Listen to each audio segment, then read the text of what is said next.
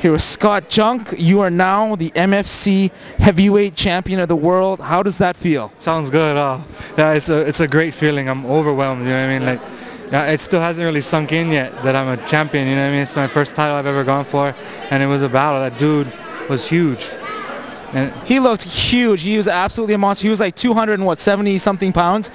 He gave you a nice little tip toss there. Tell us about that. you know, I practice on not getting hip tossed. I practice it over and over again, and just in the heat of the battle, I was trying to press, and he just hip tossed me and put me on the ground, put him in my guard, said I was going to go for submission, but he posted up, so I kicked him off and stood up. He hit you with a good shot there. I didn't know what was going to happen there. You fell down, got right back up. Did that hurt you at all? The punch didn't hurt, but it was so heavy. Right. Like I've been cracked before, you know what I mean, like snap punches, but never just pounded. Right. Like he folded me into the ground, but it didn't hurt. So I just jumped right back up. You know what I mean? I don't stay down. Right. And I got up and we started fighting again, and then it just went from there. So now we know what kind of chin you have, eh? Yes, sir. Yes, sir. And I was hitting him with everything, like huge punches. He's got a great chin too. Oh, he's got a big old head. You know, he's just soaking him up. Yeah.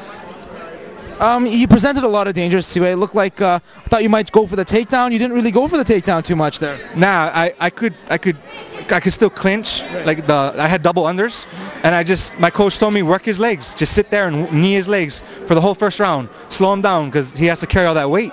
So I just kept Muay Thai kneeing him on the side and then the inside, and then I went to the body whenever I felt him lifting his leg. I was trying to go to his body. That's where you kind of got in a little bit of trouble. Went to the low blow with the knee. He went down. Looks like he was down for like 4 or 5 minutes or so. The referee gave him the full timeout.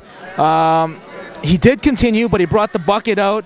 He was making gagging sounds like into the bucket, into the middle of the ring there. What were you thinking there when he was doing that? Did you think the fight might be over? Yes, I did. I felt really bad. You know what I mean? Like I don't want to win a fight that way. And he sucked it up, and he came back to fight.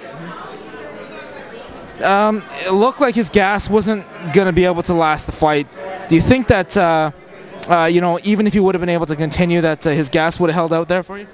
You know, I have no idea. I know I trained hard, and I was going to keep fighting, and he just couldn't continue to fight. Right. I don't know if it's from the groin shot or any, you know what I mean? I don't want to say anything. He's Jimmy Ambers. I've watched him fight. He's a king of the cage, ex-super heavyweight champ. He's a tough dude, and I understand why. The guy's tough as nails, you know, so I don't take nothing away from him. The guy is a champion, and it sucks that it ended that way, but I won, you know what I mean? I'm the champion now, and it's a great feeling. You are the champion now.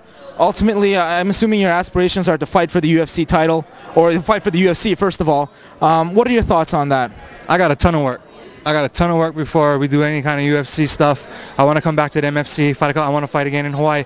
I want to thank all the people from Hawaii that supported me. So many people from Hawaii are supporting me and backing me, and this was for them. Like, this is from all the people in Hawaii, all the people that can't get off the island, you know, and it just shows that you can make it, you know what I mean? You just got to take alternate routes.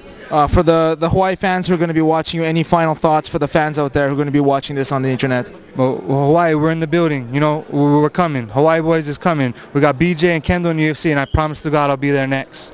One quick question. We've got BJ fighting Pulver. What's going to happen? BJ Penn all the way, 100%. Is it going to be close? No, not even. BJ's going to smash him. Thank you for your time today. We really appreciate you coming aboard. I want to thank Shoot Fight Gear for everything, my gear, my warm-ups. They take such good care of me, and I appreciate it. Shoot Fight Gear, awesome. Thank you so much for your time today. We appreciate that. No problem. Congratulations on being the MFC champ. Thank you very much.